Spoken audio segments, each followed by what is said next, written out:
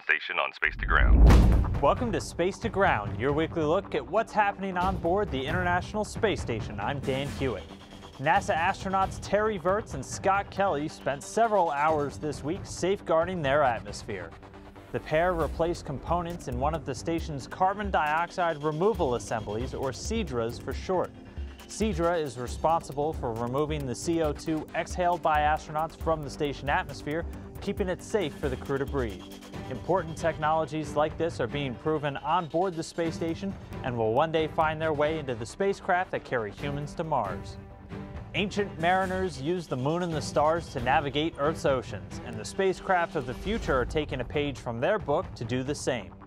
If a spacecraft loses communication with the ground or NASA's Deep Space Network, its crew can use the moon and stars to find their way.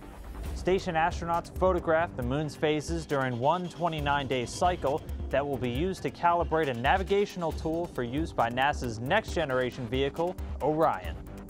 This week, David wants to know if there's time for relaxation on the space station and what astronauts can do. Well, there certainly is, and relaxing in space is a lot like relaxing at home, with a few minor differences. Crew members on the station usually get weekends off to relax and do any number of activities, whether it's playing some sports or music, or just staring out the window at the Earth below. They can also watch movies and TV, and thanks to the newly arrived projector setup, enjoy their favorite science fiction movies while living the real thing.